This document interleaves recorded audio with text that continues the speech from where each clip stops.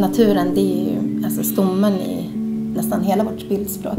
Och det är där vi befinner oss väldigt ofta. Det fattas så mycket så fort vi inte har möjlighet att göra det. Natur, hållbarhet och det långsamma livet är ju en del av oss. Ja, men precis. Babes in Boyland består av mig, Nathalie, som är stylist.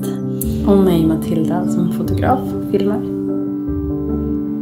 Vår arbetsvecka ser ju väldigt olika ut. Vi jobbar oftast med flera projekt samtidigt.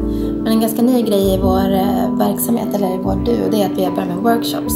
Och där vill vi dela med oss av vår kunskap till andra och inspirera andra, men även inspirera oss själva. Vi sprider vårt varumärke via Instagram. Sen har vi en blogg också.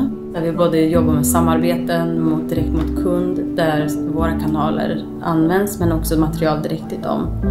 Egna projekt under tiden, eftersom vi vill skapa eget material. Och under den här tiden har vi oftast också någon workshop på gång som behöver planeras och rådas inför. Det är då vi tycker det är roligast, när man kan få blanda upp arbetsuppgifterna på det sättet.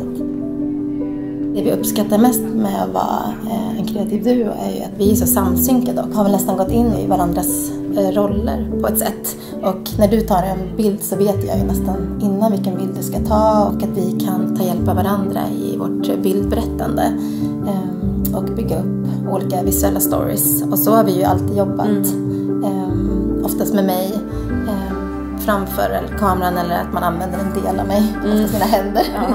Så, det kan vara lättare för betraktaren att leva sig in i bilden och få vara en del av den, när det inte blir så personligt som att ett ansikte är med.